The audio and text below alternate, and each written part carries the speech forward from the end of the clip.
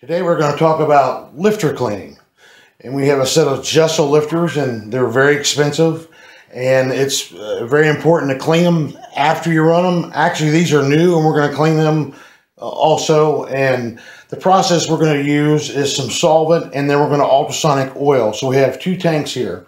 One has ultrasonic in it, and I'll show you what it looks like when we turn that on. This has got brand new solvent in it. Okay. I'm just going to set it for 10 minutes. I'm going to leave the lid off here. We're going to go ahead and put some lifters in here. Now, you know, these the lifters here are Jesel. And we have a special fixture that we actually put the lifter in. So when we pull them out of the engine, we have, you know, cylinder 1, 2, that's 3 there.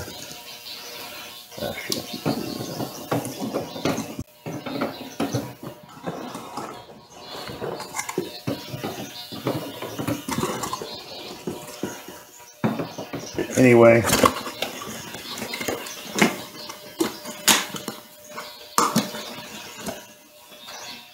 Jesel, high quality, very expensive, and we want to make sure we keep them running clean. So now that we have it in our fixture, we're going to take our fixture and we're going to set it down in the tank. And you notice that we have the roller lifters that actually go down inside the solvent, and we're going to clean just the roller ends. We also have a basket that if you wanted to clean the whole lifter end to start with, you can actually do that. We'll set the basket right here in front, maybe you can see that.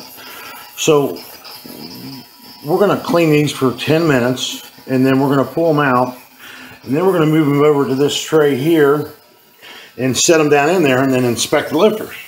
And once we're satisfied that the lifter's good and clean and there's no flat spots on it or burrs or whatever, there may be dirt in it, we're going to go from there into our oil tank. I'll go ahead and show you what that looks like when we run it. Now, this is engine oil. It's 60 weight racing oil for like a blown alcohol Hemi, and we can cavitate the oil. So I know after we get them clean, we're going to actually put them in engine oil and cavitate the oil into the lifter, and that's going to make the lifter cleaner even yet with the oil. It's a petroleum product, and get it ready to go back into the engine. 60 degrees. Okay, now that we're finished with the ultrasonic part, we're going to pull them out and set them in our inspection tray. And now here's where we would actually check them. You know, these are brand new lifters, and I'm sure there's nothing wrong with them, but you can feel them, make sure they wiggle right, and make sure there's not a lot of bearing clearance. Now that we have that all sorted out, we can now go into our oil. So we're going to go into the oil bath, which is here.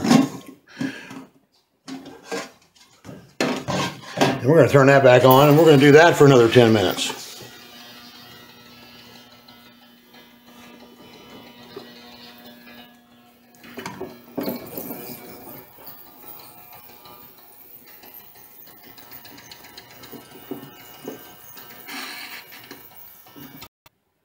Okay, now once we're done with the ultrasonic oil bath, we're going to bring these right out into our oil storage tray, basically.